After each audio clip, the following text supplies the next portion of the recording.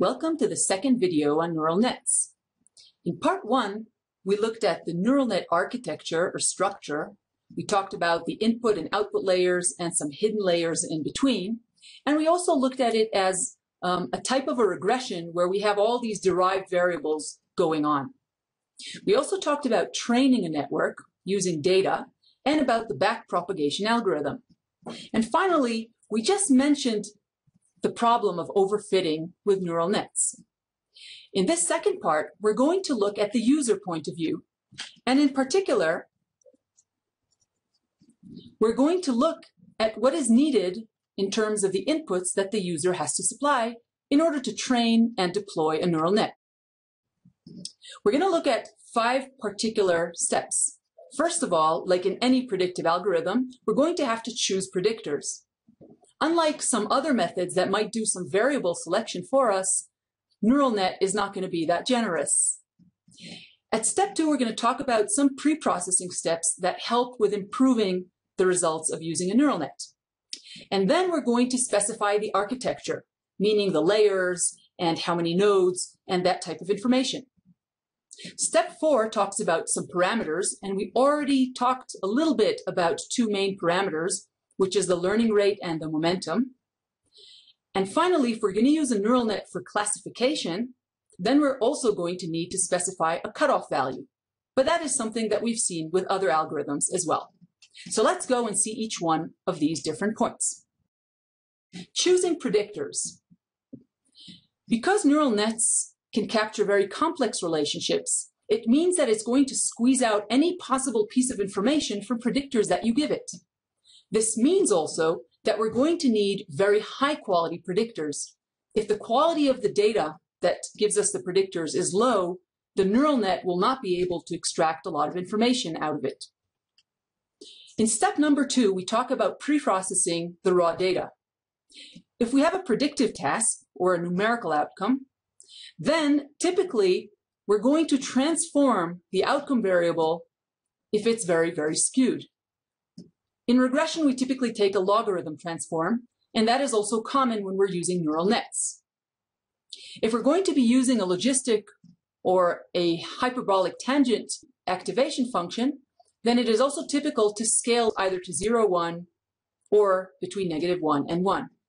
However, these 2 types of pre-processing operations are a bit controversial. Some people claim that the algorithms work without them. It's always worth trying.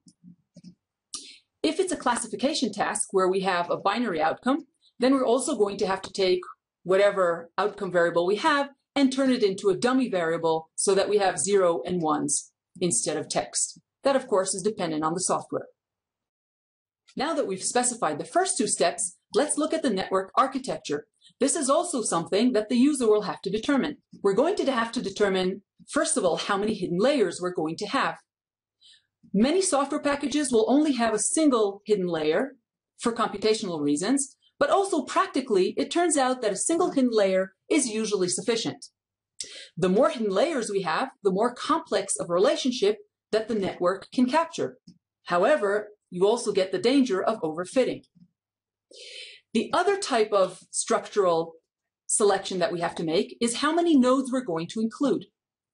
Now, the input and the output layers will have a number of nodes that is determined by the number of inputs or predictors and of outputs.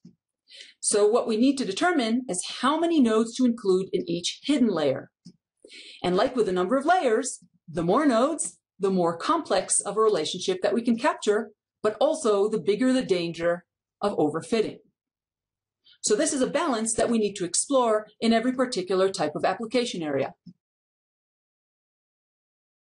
If you're using Excel Miner, you'll find neural nets in both the prediction and the classification menus. You'll notice that in both cases, we have options for choosing the number of hidden layers with a maximum of 4 layers. And for each one of these layers, we can determine the number of nodes.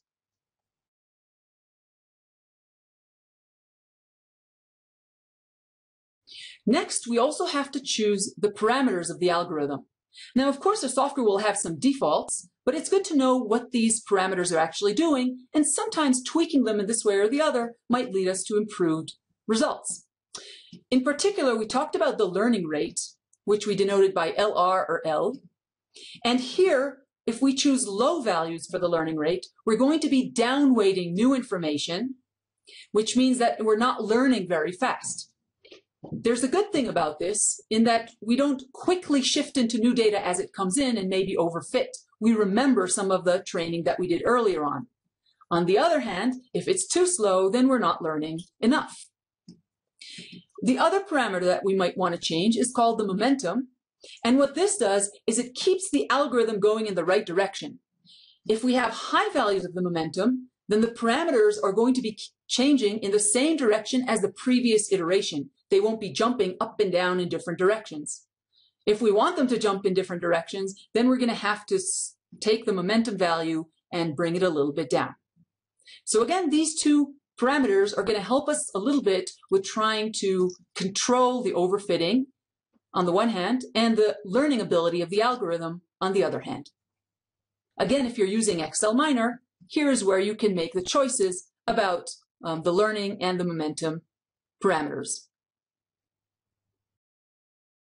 Finally, if we have a classification task where our outcome is binary, for example, then we're going to have to choose a cutoff value, similar to any algorithm that we've been seeing up to now. The problem is that when you're using neural nets, the probabilities that we're going to be chopping up with a cutoff, they tend to cluster around 0.5.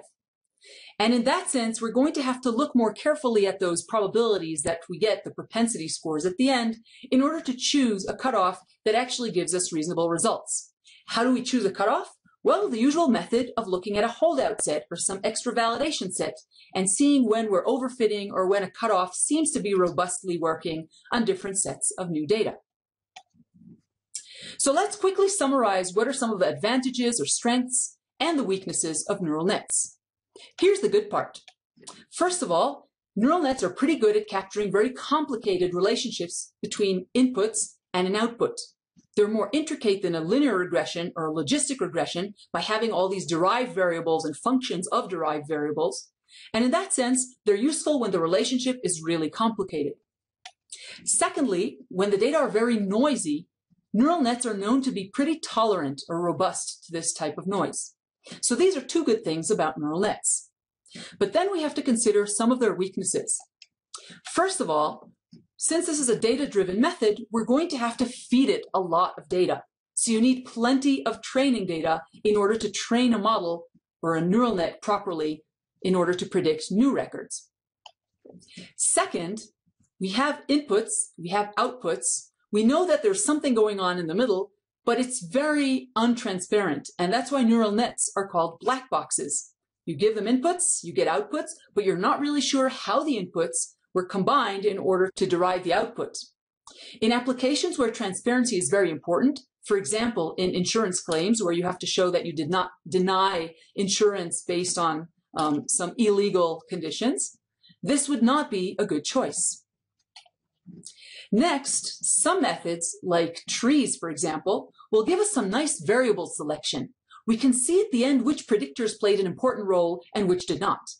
In neural net, in our black box neural net, we don't really know which variables played an important role.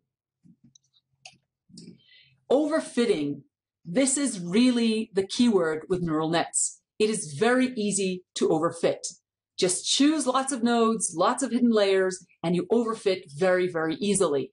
This is like fitting a very high order polynomial to a bunch of dots on a scatter plot.